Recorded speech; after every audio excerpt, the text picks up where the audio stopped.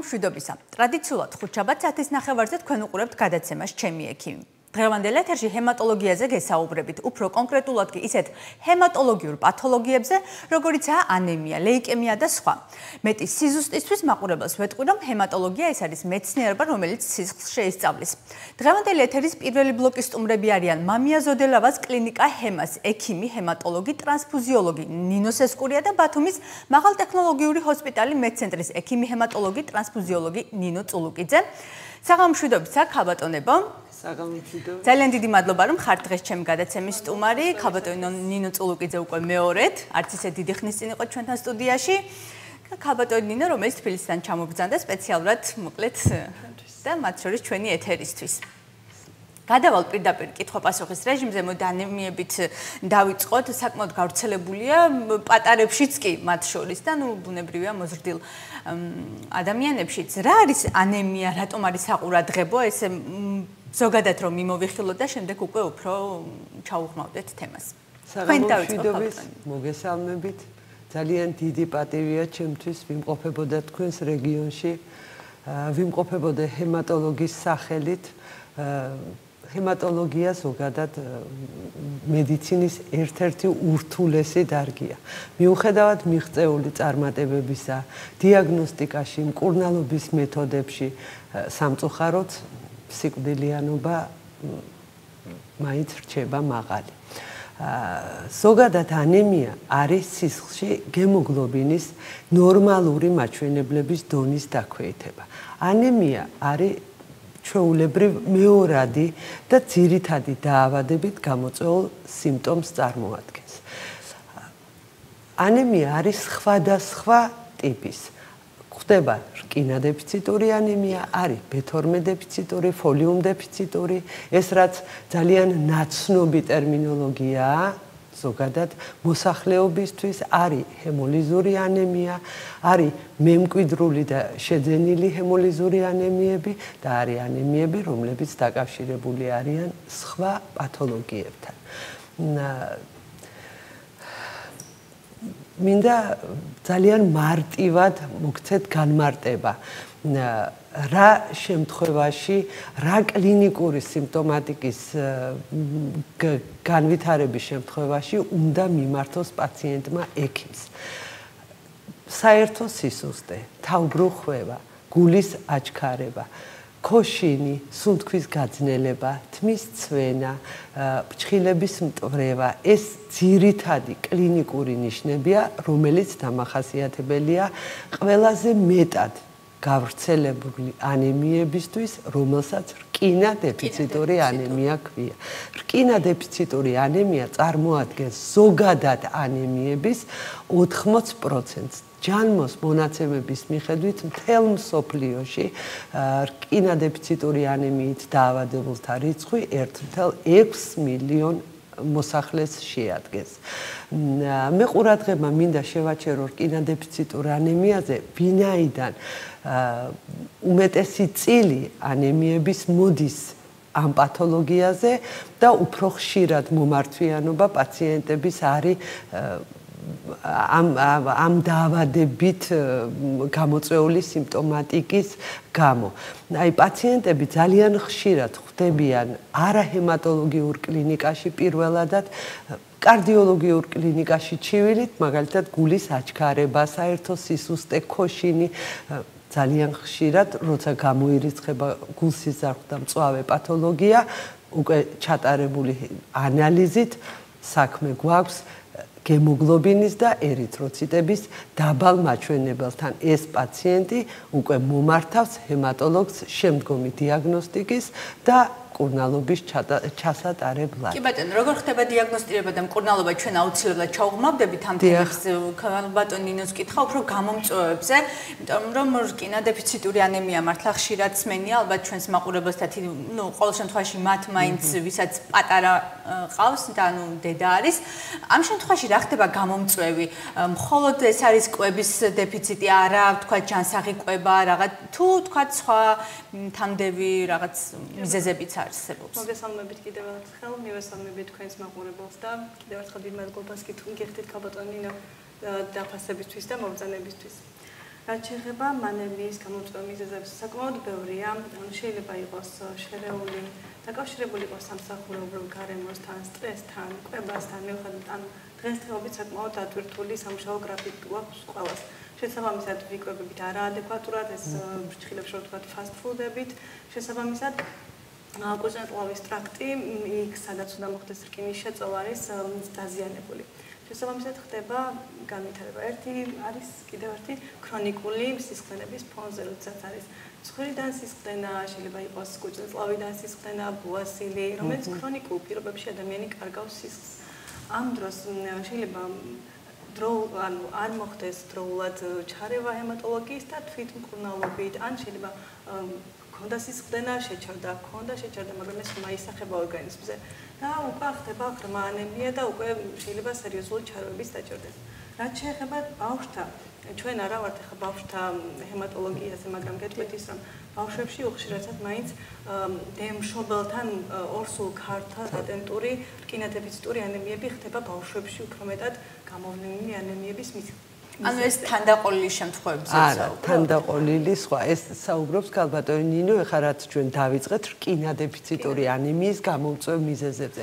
თანდაყოლილი ანემიები ქალბატონი დაბალი, ეს არის უდიდესი აი ძალიან დიდი სფერო ჰემატოლოგიის, რომელსაც ჩვენ სამწუხაროდ დღეს ვერ მოვიცავთ, თუ გინდა ნახევარ და 1 საათში. ამიტომ ჩვენ ვისაუბროთ ყველაზე მეტად გავრცელებულ და უკაცრავად ვაწყვეტიებ ქალბატონ ნინოს, აქვე მინდა მოგაწოდოთ დღევანდელი დაავადებათა კონტროლის მიერ გადმოცემული სტატისტიკა საქართველოში რკინადეფიციტური ანემიის გავრცელების შესახებ ორსულ ქალებში მიუხედავად მენეჯმენტისა, რომელიც ხორციელდება დღეს საქართველოში, ორსულ ქალთა 66% დაავადებულია რკინადეფიციტური ანემიით.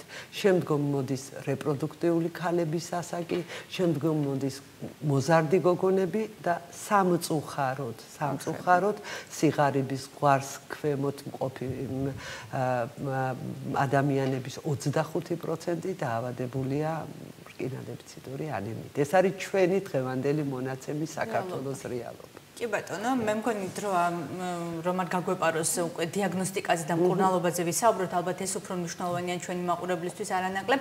რა სადიაგნოსტიკო საშუალებები არსებობს, რაცაც ჰემატოლოგები, ტრანსფუზიოლოგები ამ ანემიების დასადგენად მოკლედ იყენებთ?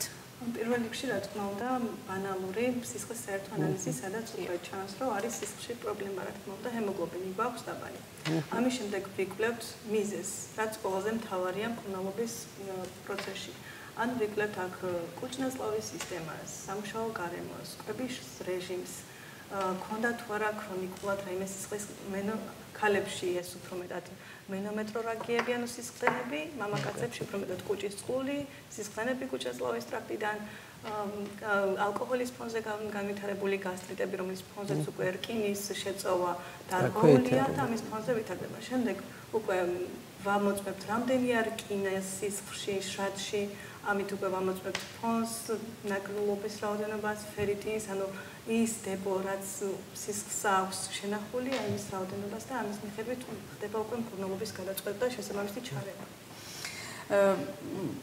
აი, რა შემთხვევაში შეიძლება აღმოჩნდეს ეს ანუ ანემია, როგორც ერთ-ერთი რთული რაღაც დიაგნოზის სიმპტომი, როდის არის ის საგანგაშო და რა ითვლება ნორმად და რა მაჩვენებელი არის უკვე რაღაც პათოლოგია და ის რა აქტიურად ერთვებით ყოფნის სპეციალისტი. მოგახსენებთ ერთ მნიშვნელოვნად, მინდა მოგცეთ განმარტება. ნორმალური გემოგლობინის ციფრი. ეს არის 120 გრამ ლიტრი. ზრდასრულ ადამიანებში 120 გრამ ლიტრზე დაბალი გემოგლობინი ეს უკვე არის ანემია. ძალიან ხშირად არის შემთხვევები, როცა ხდება განმარტება, თითქოს 60, ბევრჯერ მოდის პაციენტი, რომელიც მოგმართავს და გეუბნება, ექიმო, მე დაბადებიდან მაქვს დაბალი გემოგლობინი 60. არამც და არამც 120 გრამ litrze დაბალი გემოგლობინი ითვლება, რომ ეს არის ანემია. თუმცა ბოზის კლასიფიკაციით გამოყოფენ ძიმე, საშუალო სიმძიმის და მსუბუქი ხარისხის ანემიას. ეს იმის მიხედვით, რა მაჩვენებელი არის სისხლის საერთო ანალიზში. რა თქმა უნდა, 69 გრამ litrზე დაბალი გემოგლობინი მიიჩნევა მძიმე ტიპის ანემიად. არის ღვარი 90-მდე არის საშუალო სიმძიმის, 90 ზემოთ ეს არის უკვე მსუბუქი ხარისხის ანემია. რაც შეეხება დიაგნოსტიკას, ქალბატონმა ნინომ სწორად აღნიშნა, მიუხედავად იმისა, რომ არის მიღწევები დიაგნოსტიკაში, მაინც არის ძალიან ბევრი შემთხვევები, როცა ხდება ბიოქიმიური ტესტების გარეშე კურნალობის დანიშვნა.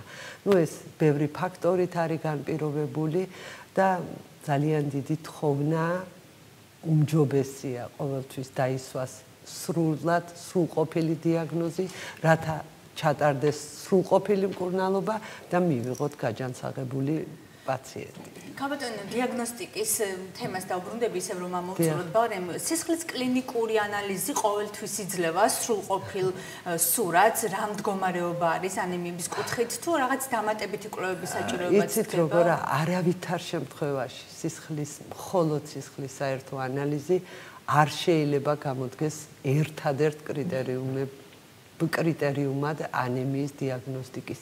ერთადერთი, რაც ჩვენ შეიძლება ვნახოთ სისხლის საერთო ანალიზით, ვნახოთ მაჩვენებელი გემოგლობინის და ერითროციტის და რა თქმა უნდა სისხლის მაჩვენებლები არ შემოისაზღვრება მხოლოდ დაბალი გემოგლობინით, არსებობს სისხლის შემადგენელი თრომბოციტი, ლეიკოციტი, რომელიც სხვადასხვა ანემიების დროს შეიძლება იყოს შეცვლილი. აი მაგალითად ადამიანებში ძალიან ხშირი, რა თქმა უნდა, არა იმ პროცენტით, როგორც რკინა დეფიციტური ანემია, B12 დეფიციტური ანემია. B12-ის ნაკლებობა, რომელიც არის ვიტამინი, რომელსაც შეიცავს ხორცი და ხორცის პროდუქტები და რძის ნაწარმი, შესაძლებელია იყოს ერთ-ერთი მძიმე ანემიის განვითარების მიზეზი. ასეთ შემთხვევაში სისხლის საერთო ანალიზით ხდება სისხლის საერთო ანალიზში არის დაბალი გემოგლობინი, დაბალი თრომბოციტი და დაბალი ლეიკოციტი, თუმცა მარტო სისხლის საერთო ანალიზით არ შეიძლება დაისვას სრულყოფილი, სწორი დიაგნოზი. ბიოქიმიური ანალიზი რა თქმა უნდა, დამატებით, აი რუტინული შრატის რკინის განსაზღვრა სისხლში, B12-ის განსაზღვრა სისხლში, ფოლიუმის მჟავის და კიდევ არის ტესტები, რომელიც გამოიყენება დაუშვათ ისეთი შემთხვევებისთვის, რომ დავსვათ თანდაყოლილი, იგივე გემოლიზური ანემიების დიაგნოზი, რომელიც ბევრ დროს წაგვართმევს დღეს. გასაგებია. აი ჩვენ ლეიკემიაზეც უნდა ვისაუბროთ, ამიტომ მინდა მკურნალობაზე გადავიდეთ უკვე ანემიების შემთხვევაში. აი მოვიდა პაციენტი, დაუდგინდა ანემიამ, თუნდაც რკინა დეფიციტური, ყველაზე მეტად მაინც ამაზე ვამახვილებთ ამ წუთას ყურადღებას. როგორ იწყება მკურნალობის პროცესი, საიდან გეგმავთ, მოკლედ, როგორ ურჩევთ პრეპარატებს და ასე შემდეგ. რკინის პრეპარატები საკმაოდ დიდი არჩევანი გვაქვს დღესდღეობით ბაზარზე. მთავარი არის მაინც ის სიმპტომები და ის მიზეზები, რის ფონზეც განვითარდა რკინა დეფიციტური ანემია. ვითვალისწინებთ რა, რომ თუ არის გასტრიტი, მაგ შემთხვევაში ტაბლეტიზებულ ფორმაზე ვარს ვამბობთ, რადგან კიდევ უფრო არ გავამღრმავოთ და უფრო არ გავაღვრავთ კიდევ ანემია და პლუს გასტრიტი. ნიშნავთ ხოლმე არის ვენის ფორმის სახით, გადასხმით სახით გაკეთებული არის კუნთის ფორმები, რომლებსაც ნიშნავთ და ამ შემთხვევაში ვაწესრიგებთ როგორც დანაკარგს, ვავსებთ პლუს ამას იმ ვიტამინებით, რომლებიც ამ სისხლის დაკარგვასთან ერთად ორგანიზმმა სტრესი მიიღო. გასაგებია, ალბათ მაინც არის ინდივიდუალური მიდგომები, ხო, მკურნალობაში, ეს არის ალბათ გამოწვევთან ერთად რაღაცა ასაკიც, გართულებები, ალბათ თანდები პროცესებიც. აქვე მინდა დავძინო, რომ ინდივიდუალიზმი ზოგადად მედიცინაში ყოველთვის უნდა გამოიყენო, თუმცა არსებობს გაიდლაინები, არსებობს სქემა მკურნალობის. ქალბატონმა ნინომ აღნიშნა, არსებობს ჩვენება, რა დროს არ უნდა დაინიშნოს დასალევი რკინა.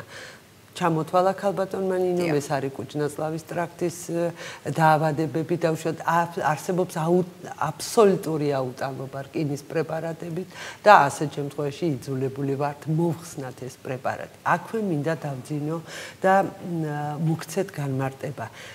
სისხლის გადასხმა. ეს არის ერთ-ერთი ურთულესი პროცესი ჰემატოლოგიაში. სისხლის გადასხმას აქვს თავისი განსაკუთრებული ჩვენება იმ პაციენტებში, რომლებთაც ძვლის ტვინი აქვთ ჯამრთელი, ანუ რომლებიც არ არიან სისხლის ონკოლოგიით დაავადებული. შემიძლია მთელი პასუხისმგებლობით გითხრათ, პაციენტი საშუალო სიმძიმის ანემიით შესაძლებელია სისხლის გადასხმის გარეშე პერორალური რკინით, ინტრავენური, ინტრამუსკულარული რკინით მიიღო ძალიან კარგი შედეგი და სისხლის გართულები, აი სისხლის გადასხმით გამოწვეული გართულებები ააცილო პაციენტს. ეს მინდა რომ ერთმნიშვნელოვნად ვთქვა, რომ ყოველთვის არ არის აუცილებელი პრაქტიკულად რკინადეფიციტური ანემიით დაავადებულ პაციენტებს ძვლის ტვინი, ანუ ორგანო, საიდანაც მოდის სისხლის უჯრედები, აქ ჯანმრთელი. ამიტომ ძვლის ტვინს აქ თავისი აღდგენის და რეგენერაციის უნარი. ამიტომ შესაძლებელია მედიკამენტებით ჩვენ ეს პრობლემა გადავჭრათ. ბატონო ნინოს ვკითხავ წულუკიძეს, რამდენად მიზანშეწონილი არის თუ არა ყოველთვის გამართლებული და რა შემთხვევაში მხოლოდ საკვები პროდუქტებით ანემიის დამარცხება, ანუ ალბათ ეს არის ის შემთხვევა, თუ კი ასეა, როცა შორს წასული ფორმები არ არის და ქაბატონ ფორმებზე საუბრობდა რთულ, გაცილებით რთულ და რაღაცა მძიმე შემთხვევებს. შემიძლია ითქვათ, აი საკვებით რკინის შევსება როგორც ასეთი ნაკლებად ხდება, ეს შეიძლება იყოს საკვები დანამატის სახით. მაგრამ აუცილებელია მაინც მედიკამენტოზური თერაპია და იმ მიზეზის აღმოფხვრა, რაც იყო აი ანემიის მიზეზი. ამ შემთხვევაში ნიშნავთ გასტროპროტექტორებს უნდა მოხდეს სისხლდენის კუპირება, შესაბამისი კონსულტაციების ჩატარება იმ ექიმების, ვინც არის საჭირო და ამის ფონზე უნდა მოხდეს ორგანიზმის გაჯანსაღება.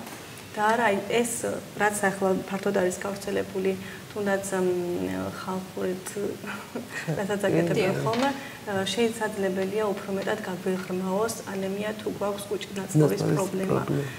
ეს მჟავარი რაც ორგანიზმით მიიღებენ სითხეების სახით კიდევ უფრო აღრმავებს ანემიას, არათუ ხელს უწყობს. არავითარ შემთხვევაში არ ხდება მარტო საკვები პროდუქტით. რა თქმა უნდა, ანემიის მკურნალობა. რამდენად ხანგრძლივი შეიძლება აღმოჩნდეს მკურნალობის პროცესი და თუ ხდება ისე, რომ არ არის ეფექტური მკურნალობა, უბრალოდ პროცესს ვანელებთ, თორემ რაღაცა ქრონიკული სახე შეიძლება მიიღოს აი ამ. კი, არსებობს ქრონიკული პოსტჰემორაგიული ანემია. ეხლა რაც შეეხება გამოსავალს ასეთ შემთხვევაში, ბევრ ფაქტორზეა დამოკიდებული. იგივე გამომწვევ მიზეზზე, რითი არის გამოწვეული ანემია.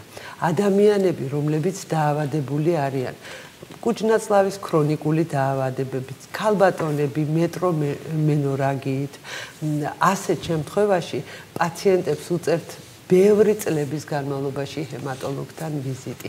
ვინაიდან მიზეზი, რომელმაც გამოიწვია ანემია, არ არის აღმოფხვრილი. ჩვენ ჰემატოლოგები მივმართავთ მკურნალობის ასეთ ტაქტიკას. როცა გემოგლობინი და ერითროციტის რიცხვი ნორმალიზდება, შრატის რკინის რაოდენობა გახდება ნორმა, იმ პაციენტებში, რომელთაც რჩებათ ქრონიკული დაავადება, იმ პაციენტებს ჩვენ უგრძელებთ შემანარჩუნებელ თერაპიას და მათი ვიზიტი ჰემატოლოგთან არის უფრო ხშირი, ვიდრე პაციენტებს, რომელთაც აი დაუშვათ მოხდა საშვილოსნოს ამპუტაცია სისხლდენის გამო. იქ მიზეზი აღარ გვაქვს, ანემია ერთხელ გასწორდა და შეიძლება მეტი პაციენტს უკვე ექიმთან ვიზიტი აღარ მოუწიოს. გასაგებია, მაყურებელი ბოლოდება ჩვენ სატელეფონო ხაზზე. საღამო მშვიდობისა, თქვენ პირდაპირ ეთერში ხართ. მოგესალმებით. გესმით ჩემი ხმა? მე მგონი არის მის ჩემი ხმა თუ არ ვცდები. გათიშა ტელეფონი სამწუხაროდ. მოკლედ, ვიდრე დავამთავრებ გადაცემის პირველ ბლოკს, მე მინდა ლეიკემიებზე ვისაუბროთ, რა შემთხვევაში შეიძლება გახდეს ლეიკემიის გამომწვევი, მოკლედ ანემიები, ეს ალბათ უკვე არის ძალიან შორს წასული ფორმები. და ზოგადად, ვიდრე ასე რთულ ფორმაში გადავა ანემიები, მანამდე რატომ ხდება ხოლმე შეუმჩნეველი იგივე პაციენტისთვის? ეს არის მათი უყურადღებობის ბრალი, რომ არ აქცევენ რიგ სიმპტომებს ყურადღებას, თუ რაღაცა უცებ შეიძლება ეს რთული ფორმით გამოვლინდეს და ჩამოყალიბდეს ანემია? უცებ შეიძლება ჩამოყალიბდეს ანემია იმ შემთხვევაში, თუ გვაქვს მწვავე სისხლდენი. მწვავე სისხლდენის შემთხვევაში ძალიან სწრაფი დანაკარგია და ძალიან სწრაფად შეიძლება განვითარდეს ანემია. ეს ერთი. მეორე, ეს არის ქრონიკული ანემიები, რომლებიც წლების განმავლობაში შესაძლებელია მიმდინარეობდეს და ადამიანის ორგანიზმი ეჩვება ჰიპოქსიის პროცესს. რა არის ჰემოგლობინი და ერითროციტი? ჰემოგლობინი ეს არის ჟანგბადის წყარო. ჰიპოქსიაში იმყოფება გული, იმყოფება ფილტვი, იმყოფება ტვინი, მთელი ორგანიზმი, თუმცა წლების განმავლობაში ამას პაციენტი ეჩვევა და ძალიან ხშირად ის მოდის ძალიან დაბალი ჰემოგლობინი და გეუბნება. მე ექიმო ჩივილი არ მაქვს. რა თქმა უნდა, ეს ასე არ არის, თუმცა იმდენად კომპენსირდება ეს პროცესი უკვე, აი გულის აჩქარებას, იმ ქოშის, იმ საერთო სისუსტეს ყოველთვის უკავშირებს სხვა პათოლოგიებს. აი დავიღალე სამსახურში, არ მქონდა დრო, აი ვერ მივაქციე ყურადღება. ისე მინდა გითხრათ, რომ აქ პრობლემები რა თქმა უნდა გლობალურად ბევრია. ძალიან დიდი პრობლემაა მატერიალური თვალსაზრისით, იმიტომ რომ პაციენტს ჭირდება გამოკვლევების ჩატარება, ჭირდება ექიმთან ვიზიტი. პრევენციისთვის მინიმუმ სისხლის ანალიზი ალბათ წელიწადში თუ 6 თვეში ერთხელ, როგორ არის მოწოდებული? წელიწადში ერთხელ უნდა იყოს, ხო, რა თქმა უნდა, აი ტენდენციას ნახავს. ტენდენციას და აქ იკვეთება ძალიან პირველადი რგოლის ექიმები. როლი ასეთ შემთხვევაში, რომ აი პაციენტს მიაწოდონ ინფორმაცია, რომ აი დღეს თქვენ გაქვთ ჰემოგლობინი ნორმაზე დაბალი. ამიტომ აუცილებელია ვიცოდეთ რა ტიპის ანემიასთან გვაქვს საქმე, რომ წლების განმავლობაში ეს არ გაღრმავდეს და შემდგომ უკვე თავისი ჩამოყალიბდეს. თუმცა მაინც ლეიკემიამდე არის შემთხვევები, მოზარდებში ალბათ უფრო გსმენია შემთხვევები, რა შემთხვევაში გადადის ხოლმე ეს ანემია ლეიკემია? არავითარ შემთხვევაში დეფიციტური ანემიები არავითარ შემთხვევაში არ არის პრელეიკემიური მდგომარეობა. ლეიკემია ეს არის ძვლის ტვინის სიმსივნე და იქ ანემია როცა არის სისხლის საერთო ანალიზში იმის გენეზი არის სხვა, ასე რომ დეფიციტური ანემიების ტრანსფორმაცია ან პრელეიკემიური მდგომარეობა ეს ნამდვილად არ არის. გასაგებია, მე მგონი თუ დაამატებთ რაიმეს თუ არა და გადაცემის პირველ ბლოკი უნდა დავასრულოთ, როგორია ზოგადად თქვენი რეკომენდაციები, ალბათ ანემიებზე ზრუნვა ბაქრობი შემიძლია კიდევ ერთხელ შევადმიხსენო ჩვენს მაყურებელს, როგორც ქალბატონმა ნინამ თქვა, ხშირად მიმართეს თქვენს ოჯახის ექიმს, რომ დროულად მოხდეს დიაგნოსტირება, დროულად მოხდეს ჩარევა და შესაბამისი პრევენცია. მინდა ჩვენს მაყურებელს ჩვენი კლინიკის აქციასთან დაკავშირებით ასევე მოვუთხრო, ხვალ დილის 10 საათიდან ქალბატონი ნინოს ესკურია და ქალბატონი ნინო შარაშენიძე, რომელიც იქნება თქვენი სტუდიის მეორე ბლოკის სტუმარი, ჩაატარებენ უფასო კონსულტაციებს და შესაბამისად გაგიწევენ შესაბამის დახმარებებს, თუ რაც იქნება ჩარევა საჭირო, ასე რომ გელოდებით ხვალ სურვილისთან გამომდინარე. მადლობთ. მე მინდა ერთი წინადადება გითხრათ, ძალიან დიდი მადლობა მედცენტრს ჩვენი მოწვევისთვის და ძალიან დიდი იმედი მაქვს, რომ ძალიან დიდი ჰემატოლოგიური სკოლა შეიქმნება აჭარის რეგიონში, იმიტომ რომ ეს არის ძალიან ვიწრო სპეციალობა, არა ვარ ჩვენ განებივრებული დიდი ჰემატოლოგიური სკოლით და ჩვენ გამოვთქვამთ ყველა სურვილს, დიდ სურვილს, რომ ჩვენ ვიდგეთ თქვენ გვერდზე, იმისთვის რომ ჩვენ დავეხმაროთ ჩვენ პაციენტებს. თქვენს უღმესი მადლობა მოწვევისთვის, ჩვენ მზად ვართ კიდევ ვიყოთ თქვენს ეთერში. ძალიან დიდი მადლობა თქვენს ასევე მოგზანებისთვის. მე იმედი მაქვს, რომ წლიდან წლამდე გაიზრდება თქვათ, სამედიცინო განათლება მოქალაქეების მიხვდებიან მნიშვნელობას და პრევენციის მიზნით დაიწყებენ კონტროლს სისხლის, როგორია მათი შემადგენლობა და ასე გაუფრთხილდებიან ჯანმრთელობას წარმატებებს გისურვებთ.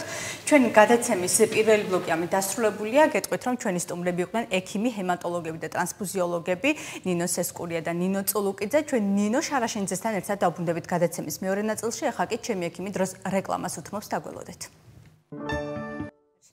რეკლამის შემდეგ ისევ პირდაპირ ეთერში ვართ, ვინც ახლახან შემოგვიერთდით, გეტყვით, რომ გადაცემა ჩემი ექიმი დღეს დროს ჰემატოლოგიურ დაავადებებზე საუბარს უთმობს. გადაცემის მეორე ბლოკის სტუმარია ექიმი, ჰემატოლოგი და ტრანსფუზიოლოგი ნინო შარაშენიძე. საღამომშვიდობის აქ, ხალბატონო ნინო. მოგესალმებით. ძალიან დიდი მადლობა, რომ ჩამბრძანდით ჯერ თბილისიდან, შემდეგ მოგბრძანდით ჩვენ სტუდიაში გადაცემაში მონაწილეობის. მადლობას მოგახსენებთ, დრო რომ დამითმეთ და გამონახეთ ჩემთვის ეთერი. გადავალ კითხვა-პასუხის რეჟიმში. პირველი, მოკლედ ჩვენ ძირთადად ძვლის ტვინის ტრანსპლანტაციაზე უნდა ვისაუბროთ და ჰემატოლოგია ამ კუთხით ძალიან დიდ როლს თამაშობს და მნიშვნელოვანი რგოლია მოკლედ ძვლის ტვინის ტრანსპლანტაციისას. რას წარმოადგენს ზოგადად ძვლის ტვინის ტრანსპლანტაცია და შემდეგ უკვე გავავრცობთ. მოგახსენებთ, ძვლის ტვინის ტრანსპლანტაცია ეს არის მკურნალობის ერთ-ერთი ფრიად გავრცელებული მეთოდი მთელი რიგი პათოლოგიური დაავადებების, ონკოლოგიური დაავადებების დროს, რომელიც საშუალებას იძლევა დაზიანებული უჯრედების, ჯანმრთელი უჯრედების ჩანაცვლებით. ის რომ ვთქვათ, ძალიან პოპულარულ ენაზე. საერთოდ ონკოლოგია ეს არის ძალიან რთული საკითხი მედიცინისთვის და როგორც იცით და გვესმის მუდმივად, ყოველ წელიწადს, ყოველ წუთს ახალ-ახალ მედიკამენტებს იგონებს მეცნიერთა ჯგუფები, რომლებიც საშუალებას გვაძლევენ ასე თუ ისე შევაკავოთ ეს პროცესი და დავიმორჩილოთ თერაპიას.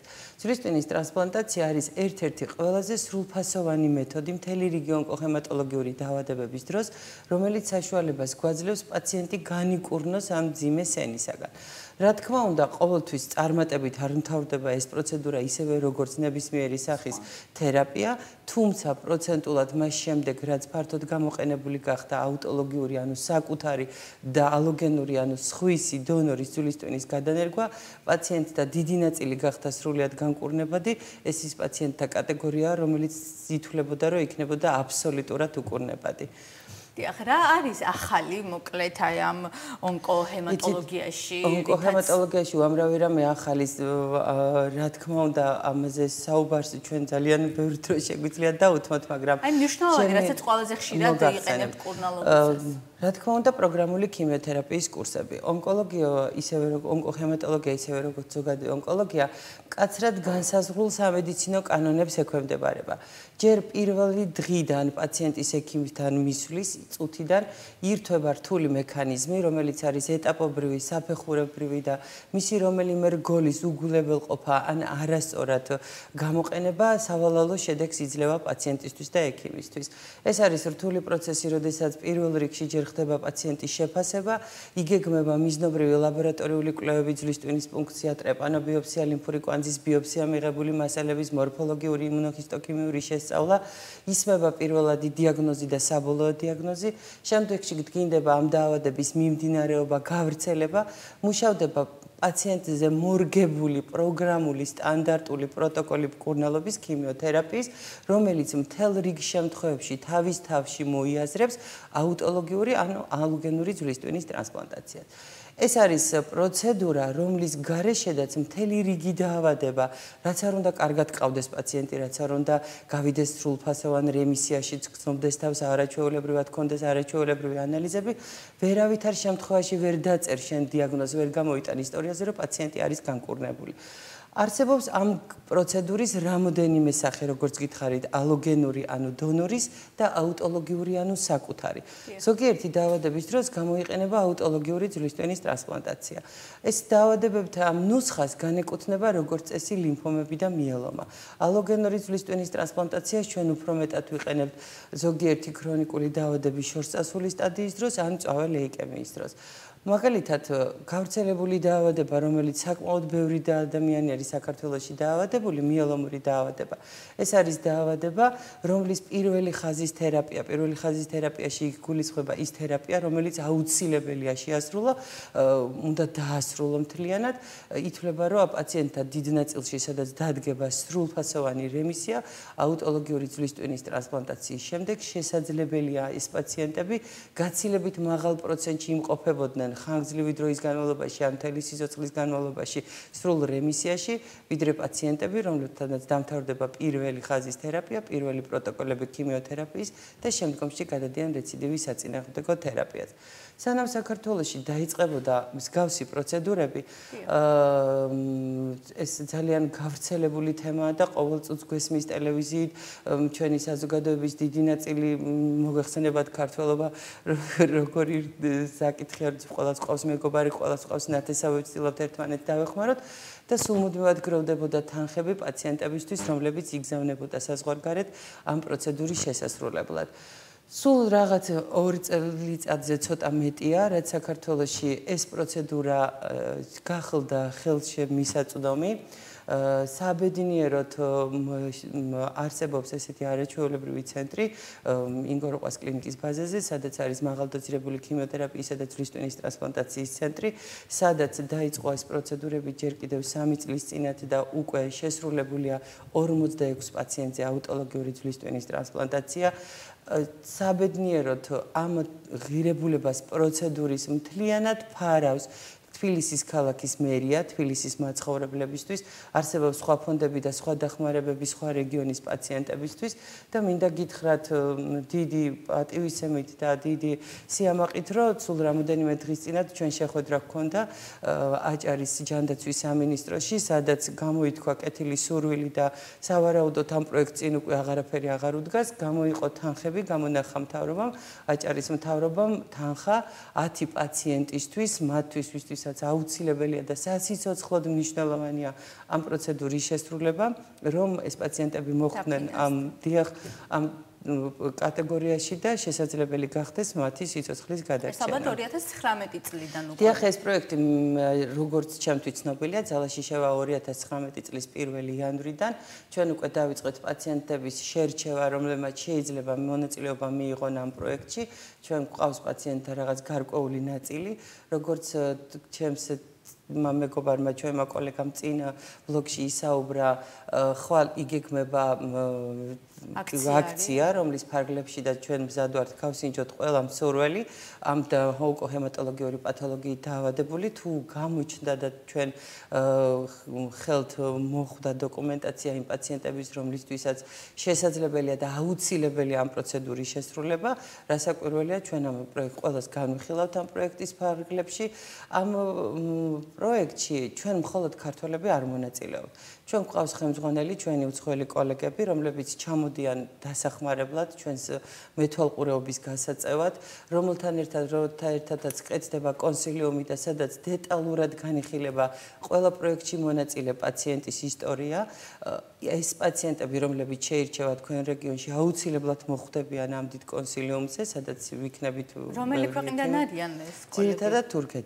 ძირითადად თურქეთიდან და იმედი მაქვს, რომ შევძლებთ დახმარებას ამ ადამიანების. საკმაოდ დიდი გამოცდილება დააგროვეთ პრინციპში, თქვენ ახსენეთ 2 წლის წინ დაიწყო ძვლის ტვინის გადანერგვა. ამდენად ხშირია? რამდენად ხშირია? ძალიან ხშირია. უბრალოდ ჩვენ არ შეგვიძლია ჯერჯერობით ყველა სურველი და ყველა ადამიანი, ვისაც ჭირდება ეს პროცედურა, მოხვდეს ამ პროექტში. სხვადასხვა პრობლემის გამო. მაგრამ იმედი მაქვს, რომ ისევე როგორც აჭარის მთავრობამ მიიღო ეს გადაწყვეტილება, სხვა არა მხოლოდ თბილისის მაცხოვრებლებისთვის, არამედ სხვა კუთხის საქართველოს სხვა კუთხის მაცხოვრებლებისთვისაც გამოიძებნება სათანადო დახმარების ფონდები, რომლებიც ამ პაციენტების მკურნალობას უზრუნველყოფენ. აი ამ აქციის ფარგლებში პრინციპში თქვენ ყველაზე უფრო საჭიროების მქონე ადამიანებს შეარჩევთ, იმიტომ რომ რაღაცა შეზღუდულია, ხო, რაოდენობა დაუშვათ იქ, რამდენი დაფინანსდება და ასე შემდეგ. ზოგადად როგორ ხდება ხოლმე პაციენტების შერჩევა და თუ არის ისე, ანუ ეს ონკოჰემატოლოგია ძალიან შორსწასული ფორმები უნდა იყოს, თუ საწყის სტადიაზეც კეთდება და მიზანშეწონილია? არა, საწყის სტადიაზე არა. საერთოდ ძვლის ტვინის გადანერგვა ეს არის პროცედურა, რომელიც უტარდებათ პაციენტებს მოსალოდნელი რეციდივის, ანუ დაავადების ხელახალი პროგრესირების პრევენციის მიზნით, ან ტარდება პაციენტთა იმ კატეგორიაში, სადაც ჩვეულებრივი სტანდარტული მაღალდოზირებულითაც კი პროგრამული ქიმიოთერაპიით შესაძლებელი არ გახდა რემისიის მიღწევა. ეს პაციენტები არის ძალიან რთული პაციენტები და მათი კრიტერიუმები ამ ძვლის ტვინის ტრანსპლანტაციის ძალიან ბევრ ლაბორატორიულ კვლევას ემყარება. ყველა პაციენტი, ვისაც აქვს ონკოჰემატოლოგიური დაავადება, ამ პროცედურას არ საჭიროებს. მეცაც გეტყვით, მწვავე ლეიკემიის ბევრი ფორმა არსებობს, რომლის დროსაც ძვლის ტვინის გადანერგვა საერთოდ არ არის საჭირო და თუ ეს პაციენტი პროგრამას დაიცავს სრულად რასაკვირველია ექიმის მეთვალყურეობით და ალბათობა იმისა, რომ განიკურნოს ძვლის ტვინის ტრანსპლანტაციის გარეშე მაღალი. ეს რა თქმა უნდა უტარდება პაციენტთა იმ კატეგორიას, სადაც ეს თერაპია არის აუცილებელი და გადაუდებელი. იცით რა შესაქმე ონკოლოგიაში ზოგადად მარტო ონკოჰემატოლოგიურ პაციენტებში არ ტარდება ძვლის ტვინის ტრანსპლანტაცია. ჩვენ გვაქვს ასეთი გამოცდილება, გვყავდა ორი პაციენტი, სადაც ჩატარდა ერთ პაციენტთან სამწუხაროდ ვერ შესრულდა ეს პროცედურა მისი მძიმე თერაპიული სტატუსის გათვალისწინებით და მეორე პაციენტი ეს იყო წინამდებარე ჯირკვლის ავთვისებიანი სიმსივნით, რომლის დროსაც ჩატარდა აუტოლოგიური ძვლის ტვინის ტრანსპლანტაცია მხოლოდ იმიტომ, რომ იქ იყო მესამე რეციდივი და ჩვეულებრივი პროგრამული ქიმიოთერაპიის, რომლიდანაც პაციენტს თვითნებურათაც შეუძლია რომ გამოვიდეს, შეუძლებელი იყო ამცეთი ქიმიოთერაპიით მისი გადარჩენა. ამ დროს ჩვენ ჩავატარეთ მაღალდოზირებული ქიმიოთერაპია, რა თქმა უნდა, მისთვის ინდივიდუალურად შემუშავებული პროგრამის მიხედვით და შემდგომში უკვე ჩატარდა აუტოლოგიური ძვლის ტვინის ტრანსპლანტაცია, რომელმაც უზრუნველყო პაციენტის ღეროვანი უჯრედების ზრდა და გამოსვლა იმ ღრმა ციტოპენიიდან, რომელიც ვითარდება მაღალდოზირებული ქიმიოთერაპიის შედეგად. რა გართულებები შეიძლება გაჩნდეს ხოლმე იგივე ოპერაციის სვლელობის დროს და ანუ შემდგომ პოსტოპერაციულ პერიოდში? ეს ოპერაცია არ არის. ამას ძვლის ტვინის ტრანსპლანტაციას ჩვენ ძალიან ხშირად ვაიგივებთ ხოლმე იგივე ღვიძლის ტრანსპლანტაცია, ფილტვის ტრანსპლანტაცია და ასე შემდეგ. ეს არა, რა თქმა უნდა, მართალი ბრძანდებით, ეს არის ღეროვანი უჯრედების ტრანსფუზია, ანუ გროვდება პაციენტისგან ან დონორისგან ღეროვანი უჯრედები. რას ნიშნავს ღეროვანი უჯრედები? გეტყვით ორი სიტყვით. სისხლს ისევე როგორც ყველა ფერს, ყველა ქსოვილს გააჩნია თავისი მატერიალური საწყისი. ეს არის ღეროვანი უჯრედები, ანუ დედაული უჯრედები, რომლებიც ძვლის ტვინში იბადება. რატომ ქვია მათ ძვლის ტვინის ტრანსპლანტაცია? ეს არის უჯრედები, რომლებსაც გააჩნიათ განუსაზღვრელი გამრავლების და დიფერენცირების უნარი და ისინი გადიან თავის მომწიფების რაღაც გარკვეულ ეტაპებს ძვლის ტვინის დონეზე. იმის და მიხედვით, თუ მათი განვითარების რა ეტაპზე მოხდება მათი სიმსივნური გადაგვარება, საფუძველი ეყრება სხვადასხვა დაავადებებს. ეს არის ქრონიკული ლეიკემია, ეს არის მწვავე ლეიკემია, ლიმფომების, ჰოჯკინის და არაჰოჯკინის ლიმფომა.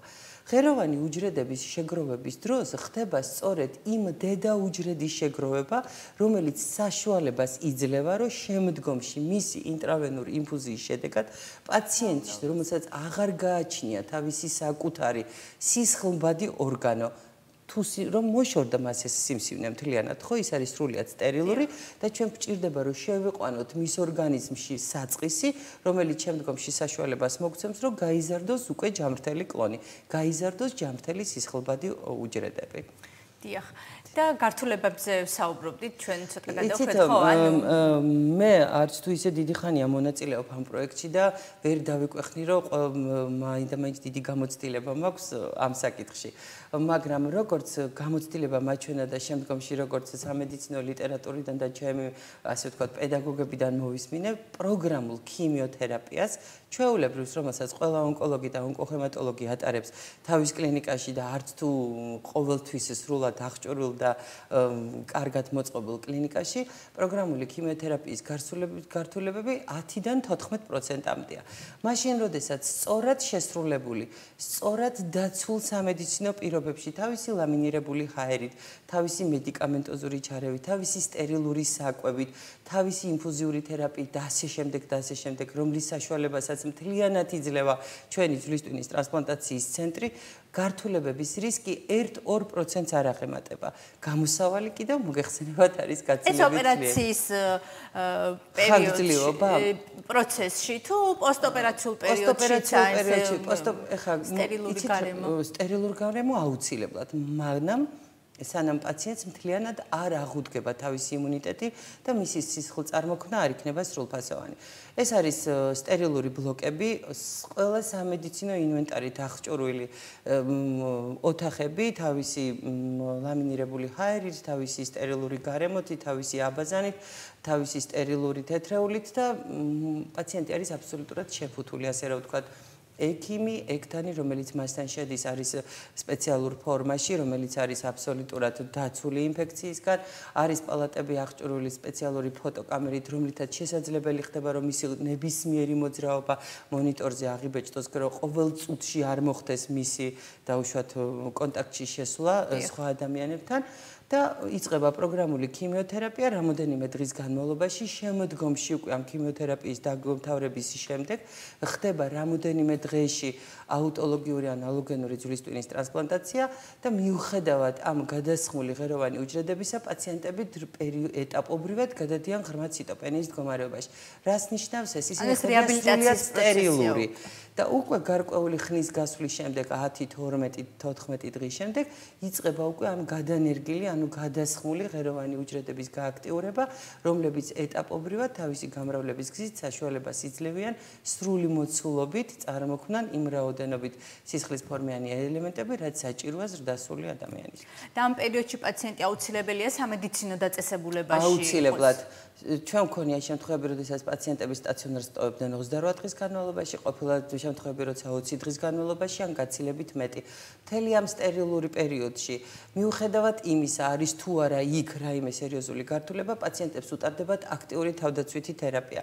ეს არ არის ჩემი გამოგონილი და ეს არ არის არავის გამოგონილი, ეს არის სამედიცინო კანონი, გაცილებით დიდი ხნის მრავალი წლის წინ დაწერილი, სადაც დეტალურად არის მითითებული, რომ უნდა იყოს ანტივირუსული, ანტიმიკოზური, ანტიბაქტერიული თერაპია, მიდის კომპონენტური თერაპია, სისხლის ჩანაცვლებითი თერაპია, სისხლისფორმიანი ელემენტებით, თრომბოკონცენტრატებით, ერითროკონცენტრატებით. ეს მასები არის დასხივებული სპეციალურად, რომ მას მთლიანად მოშორდეს ყველანაირი ვირუსი თუ რაც შეიძლება რომ მოხვდეს ამ სისხლში. უტარდებათ პაციენტებს ძალიან მკაცრად განსაზღვრული კვებითი კალორაჟის მონიტორინგი, მთელი პერიოდის რაღაც პერიოდის განმავლობაში ისინი პერორალურ ანუ საკვებს არიღებენ, ინტრავენური პარენტერალური კვებაზე იმყოფებიან, ხდება მუდმივი მათი წონის მონიტორინგი, ხდება მუდმივი სითხის მონიტორინგი, ჯერ კიდევ ტრანსპლანტაციამდე ყველა პაციენტი, რომელსაც ჭირდება ტრანსპლანტაცია, ვერ იტარებს ამ ტრანსპლანტაციას ძალიან ბევრი რამის გამო. ასე მაგალითად პაციენტთა იმ კატეგორიაში, რომლებსაც გააჩნიათ რომელიმე ვირუსული ჰეპატიტი. და თუ ეს ჰეპატიტის ვირემი ანუ ვირუსის გამრავლება ძალიან მაღალია, შეუძლებელია ამ პაციენტებს რაღაც ეტაპს ამდე ჩაუტარდეთ აუტოლოგიური ანალოგენური ძვლის ტვინის ტრანსპლანტაცია, ვინაიდან იმუნიტეტის გამოღვიძების მომენტში შესაძლებელია განვითარდეს ვირუსის ისეთი აქტივაცია, რომ პაციენტი დაიღუპოს ღვიძლის მწვავე უკმარისობით. ამიტომ ძალიან დეტალურად ხდება ასეთი პაციენტების გამოკვლევა. პირის ღრუდან დაწყებული, რომ იქ არ იყოს პირის ღრუ, მოგეხსენებათ ერთ-ერთი ყველაზე დიდი ინფექციის წყაროა, ხო? პირის ღრუს დაზიან გამოკვლევა. იდგმება სპეციალური პორტის სისტემები, კათეტერი, მსხვილ სისხლძარღვებში იმისათვის, რომ არ იყოს მუდმივი შეხება ინტრავენური манипуляციების. ეს ძალიან რთული პროცესია. დიახ, მომზადების პროცესი მოკლედ, ხო? კი, პაციენტი ხანგრძლივი დროის განმავლობაში, მას შემდეგ რაც მას ექიმი წარადგენს, მისი მკურნალი ექიმი როგორც კანდიდატს აუტოლოგიური ძვლის ტვინის ტრანსპლანტაციის, ამის შემდეგ იწყება პაციენტის სერიოზული გამოკვლევა, რომლის ყველა კვლევის საფუძველზე შესაძლებელი ხდება შემდეგ უკვე კომისიამ განიხილოს და დაამტკიცოს ეს პაციენტი როგორც რეალურად კანდიდატი და შესაძლებელი ვარიანტი გაჩატარდეს ღეროვანი უჯრედების ტრანსპლანტაცია. გასაგებია თუ სწორად მახსოვს თქვენ გადაცემის დასაწყისში ახსენეთ რომ მიუხედავად ესეთი მკურნალობის ვრცელი და შრომატევადი კურსისა მაინც ვერ წერთ დასკვნას რომ პაციენტი სრულად განკურნებულია. რატომ აქ არის რეციდივების მაღალი ალბათობა და ამიტომ თუ სხვა თანდაო მიზეზებიც არსებობს. დაავადება, რომლითაც ჩვენი სასტარტო პილოტაჟი სწორედ მიელომური დაავადებას უკავშირდებოდა, ჩვენი პირველი პაციენტი ქალბატონი, რომელსაც თანაც ჩატარდა საქართველოში აუტოლოგიური ძვლის ტვინის ტრანსპლანტაცია, ეს იყო მიელომური დაავადება. ეს არის სისხლის ქრონიკული დაავადება, რომლის დროსაც ალბათობა დაავადების უკან დაბრუნების არის ძალიან მაღალი. ამიტომ პაციენტების ეს კატეგორია, როდესაც ჩაიტარებენ ძირითადი თერაპიის კურსი, შემდგომში მოხდება მათი რესტადირება, ანუ გამოკვლევა და შეფასება, რამდენად სრულფასოვან რემისიაში იმყოფებიან. უკვე გადადიან თავდაცვით თერაპიაზე და სტატისტიკის მიხედვით, მსოფლიოს სტატისტიკის მიხედვით, ეს არის ჯანმოს სტანდარტით, ეს არის მსოფლიო კიბოს ინსტიტუტის მონაცემებით, პაციენტთა იმ კატეგორიაში, სადაც ტარდება მხოლოდ რეციდივის საწინააღმდეგო თერაპია, რეციდივირების რისკი გაცილებით მაღალია, ორჯერ და სამჯერ მაღალია, ვიდრე პაციენტთა იმ კატეგორიაში, რომლებსაც რემისიის ინდუქციის შემდეგ სრული რემისიის პირობებში უტარდებათ აუტოლოგიური ძვლის ტვინის ტრანსპლანტაცია. მაგრამ არსებობს ალბათ გარკვეული გრაფიკი, ესე თუ შეიძლება ითქვას, როდესაც პაციენტმა უნდა აკონტროლოს ოპერაციის შემდგომ საკუთარი ჯანმრთელობა, ხო, რაღაცა კვლევებზე რა ვადაა მოწოდებული. სამწუხაროდ ეს ურთიერთობა ექიმის და პაციენტის მრავალი და მრავალი წლის განმავლობაში გრძელდება. და ეს ურთიერთობა არის აუცილებელი იმდენად, რამდენადაც მოგეხსენებათ, რომ ყველა დაავადების და მათ შორის ონკოლოგიური დაავადების ერთ-ერთ ყველაზე კარგ პრევენციად ითვლება ხშირი ლაბორატორიული მონიტორინგი, რომელიც საშუალებას გვაძლევს დაავადების პროგრესირების მომენტშივე მოვახდინოთ ჩარევა და შესაძლებელი გახდეს ეს დაავადება უკან დაბრუნდეს რემისიაში. ეს არის ინდივიდუალური შეფასების საგანი, ანუ ექიმი უდგენს გეგმას, გრაფიკს, რა ვადაში ერთხელ მივიდეს თუ ეს არის რაღაცა მოწოდებული პროტოკოლის. რა თქმა უნდა, ექიმი უდგენს მორგებულად იმ პროტოკოლზე, რომელიც არსებობს. საერთოდ ონკოლოგიაში, მე სულ ვიძახი ხოლმე ამას, რომ ონკოლოგია და ონკოჰემატოლოგია ეს არის მედიცინის დარგი, სადაც ექიმის ყველაზე დიდი, ასე ვთქვათ, სიმაგრე ფრჩხილებში გამოიხატება, რამდენად სწორად დაიცავს ის იმ სამედიცინო კანონს, რომელიც დაიწერა, შეიქმნა და მოერგო მილიონობით ადამიანს კონკრეტული დაავადების შემთხვევაში. შესაძლებელია ძვლის ტვინის ტრანსპლანტაცია, რაღაც გადაუდებელი ჩვენება იყოს და პაციენტმა ვერ გაიაროს ეს მომზადების ეტაპები ასეთი ხანმრთელი. გამორიცხულია ძვლის ტვინის ტრანსპლანტაციის დროს ლეტალური გამოსავალი 90% თუ 100% არა, თლიანად ემყარება სწორად შეფასებას სიტუაციის. იცით, აუტოლოგიური ძვლის ტვინის ტრანსპლანტაცია ბევრად უფრო მარტივი პროცედურაა, ვიდრე ალოგენური ძვლის ტვინის ტრანსპლანტაცია, რომლისთვისაც ჩვენი ცენტრი უკვე ემზადება უკვე 3 წელიწადია და იმედია, რომ ჩვენ ძალიან ბევრი ნაბიჯი გადავდგით წინ ამ პროცედურის შესასრულებლად. ამისთვის საჭირო იყო ჰაშალატიპირების აპარატის შეძენა, რომელიც საბედნიეროდ უკვე არსებობს ჩვენ ცენტრში, საჭირო იყო სრულფასოვანი სისხლის ბანკის ჩამოყალიბება თავისი ღეროვანი უჯრედების შენახვით, რომელიც ასევე სრულფასოვნად ტარდება, მორფოლოგიური ლაბორატორიის შექმნა, რომელიც შეიქმნა და ჩვენ უკვე პრაქტიკულად არც ერთ კვლევაზე პაციენტს კლინიკიდან არ მოუწევს გასვლა.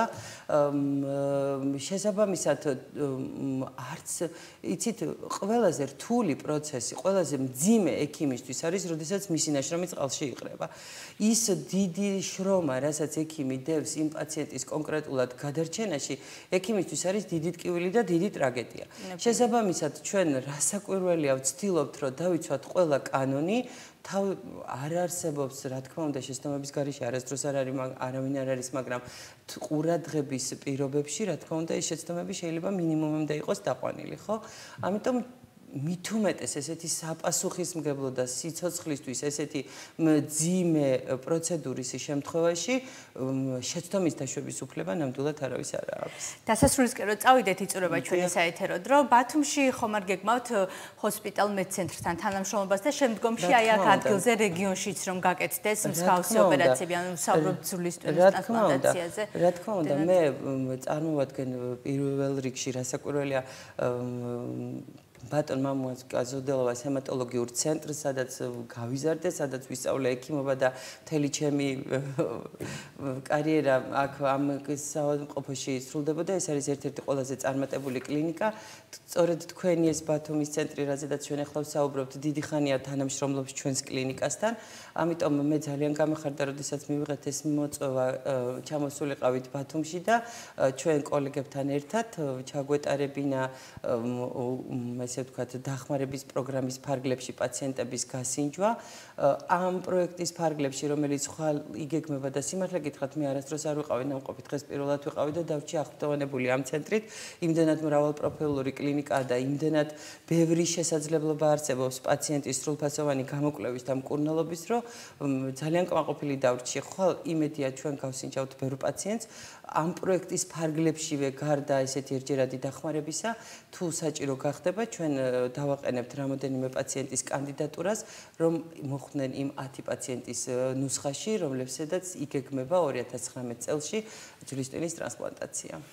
ძალიან დიდი მადლობა ქალბატონ ნინო, რომ იყავით ჩვენ გადაცემის სტუმარი. მე ვისურვებ, რომ უფრო და უფრო განვითარდეს ეს მიმართულება საქართველოში და ყოველ პაციენტთან, რომელთანაც გექნებათ შეხება, უფრო და უფრო წარმატებული ყოფილიყო.